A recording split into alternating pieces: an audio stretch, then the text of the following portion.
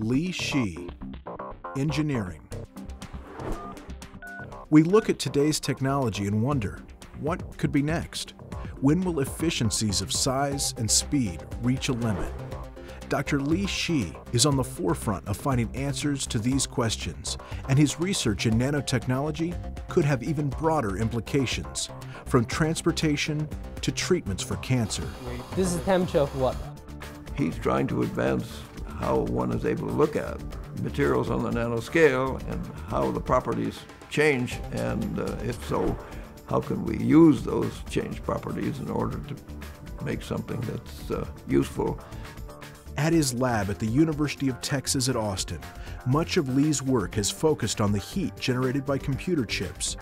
Heat is a major barrier limiting the efficiencies of electronic and other devices, and Li may have found a material that can help, a thin layer of graphite called graphene.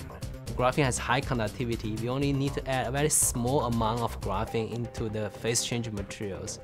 That's sufficient for us to extract the heat.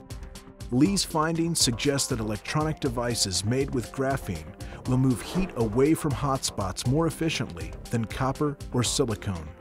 The result could mean smaller, more efficient devices that can handle more computing power. Li's lab is also working on a joint project to create thermal energy storage devices that would provide cabin heating and cooling for electric vehicles without draining the electric batteries. In addition, his team has been working on a semiconductor device for generating electric power from heat contained in the engine exhaust of a gasoline-powered vehicle. If you can somehow utilize the thermoelectric device to convert even just 10% of the waste heat, you can use that to power the AC, for example, in the car.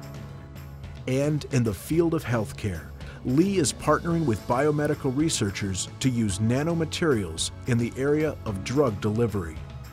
We want to use that technology to control the size and shape of those nanoparticles so that there's a higher chance the cancer cells will eat them. So then it can help to kill just the cancer cells. Despite Li's far-reaching research, ultimately his work comes down to one thing: teaching. I think that's the most enjoyable part of the research, is actually being a teacher, scholar, doing things that can one day probably change the world.